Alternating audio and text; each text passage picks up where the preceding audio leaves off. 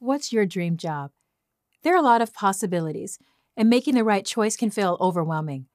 So, to weed through the options, it's best to identify your interests first. In other words, what do you like to do?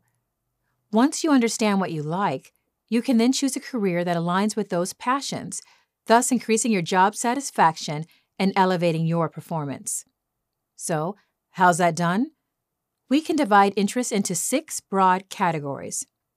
By deciding which of these categories sound the most like you, and then learning about associated careers, you can pick a job that combines your unique preferences. There are 6 professional interest types. The first interest type is realistic.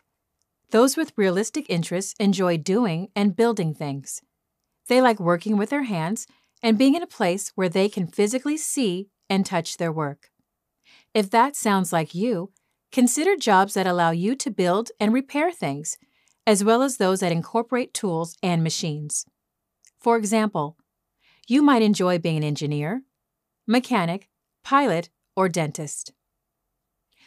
But what if you're more interested in the theoretical side of things? If that's the case, you might prefer the second interest type. The second interest is investigative. Those with investigative interests like thinking through questions and ideas. They enjoy working with concepts, researching, and figuring out problems mentally. If that sounds familiar, look for jobs that allow you to study and learn about the world. For example, you might enjoy being a college professor, psychologist, astronomer, or market researcher.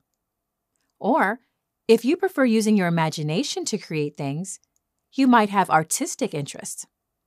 Just as it sounds, those with artistic interests like expressing ideas through creative media such as photography, writing, design, and music.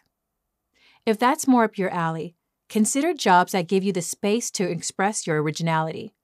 For example, you might enjoy being a writer, photographer, architect, or fashion designer.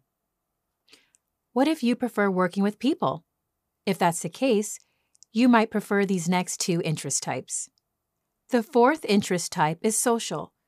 Those with social interests enjoy helping people. They like making a difference by communicating with, caring for, and teaching others. If that sounds like you, consider careers that involve counseling, advising, teaching, and assisting.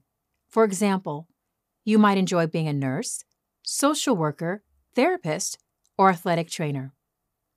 Or, if you're more interested in persuading others, you might have enterprising interests. Those in this category like influencing, managing, and leading a group. If that appeals to you, consider jobs that allow you to be assertive, take the initiative, and be in charge. For example, you might like being a manager, sales agent, school principal, or attorney. Finally, what if you're just interested in keeping things organized? If you dislike ambiguous work, you might align with the final interest type. The final interest is conventional. Those who enjoy organizing information and following procedures have conventional interests. They prefer detail-oriented work that follows an orderly fashion. If that sounds familiar, consider jobs that include processing and filing information. For example, you might enjoy being an office manager, bookkeeper, administrative assistant, or bank teller. Once you've explored those 6 interest types, try to pick a top 3, then find a career that combines your preferences. For example, if you related to the social, enterprising, and conventional category, you might enjoy a career as an attorney, as that allows you to help clients, persuade judges, and follow organized legal processes.